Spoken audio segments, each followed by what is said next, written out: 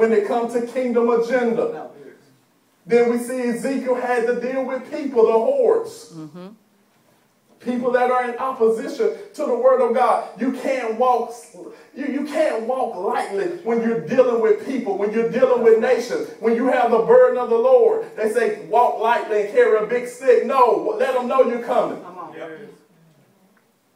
I'm coming and I'm representing another kingdom, an invisible kingdom. And I'm going to tell you the truth. God said, tell them they're going to hell. They're going down to the pit.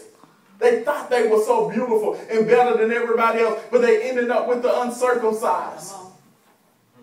And so you can't be so light-footed that you dance around the real issues when you have the burden of the Lord. You got to confront people face to face.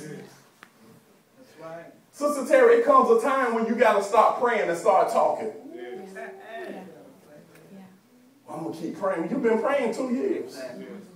Time to open up your mouth. Cry loud. Spare not. Comes a time when you got to say, okay, enough praying. I got to deal with this. Because now we have nations on the line. Now we got souls on the line. I got to deal with this or somebody going to be lost. I know that's Big Mama, but tell Big Mama you're going to hell if you don't get saved. I know that's your child. It's unfathomable that they will end up in hell. You can't even fathom that. But baby, you're going to hell if you don't get saved. How long you going to keep praying about it and dancing around the issue instead of getting right up in their face and say, you need to get your life together. Time is running out.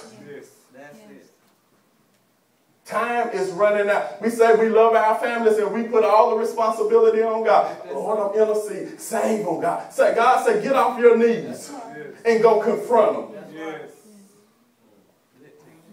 But every time I mention Jesus, they don't want to hear. I don't care. I need 5 minutes of your time. You're going to hear this. Because your days are numbered.